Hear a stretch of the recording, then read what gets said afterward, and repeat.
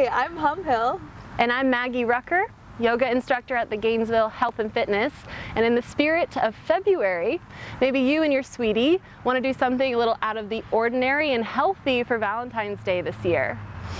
So we're going to begin with a really easy pose. The first partner is going to get into child's pose, facing away from me.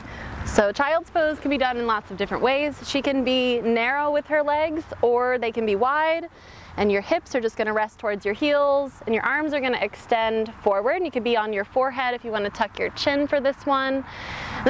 Any version of child's pose works. So whatever works for you, you can always put a pillow underneath your hips if it's challenging for your thighs.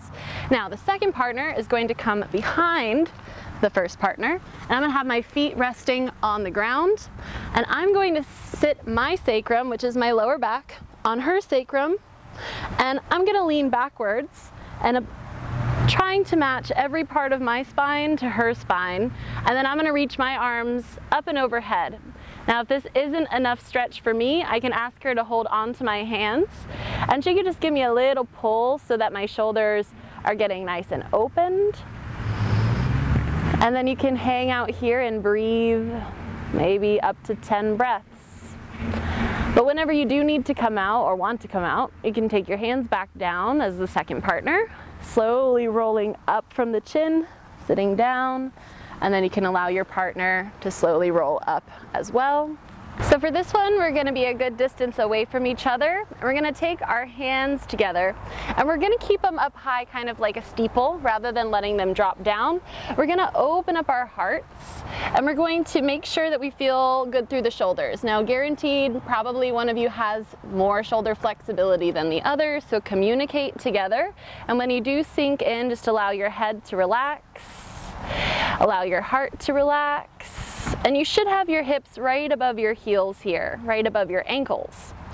So first we're going to just take one hand and we're going to melt it down, and we're going to look up past the opposite hand and get all into that one shoulder. And you can hold there for a few breaths and then come back out and sink in through the middle, and do it on the opposite side, dropping the back hand, looking up past the front arm, taking as many breaths as feels comfortable. Try to breathe together. Coming, inhale up, exhale, sink in. Feel free to hold here for a while, or when you're ready, just bend at the elbows and bring yourselves right out. Take a breath. All right, everybody, we hope that this gave you some inspiration to try with your sweetheart on Valentine's Day. Again, I'm Maggie. I'm Hum. And we hope you have a really happy Valentine's Day.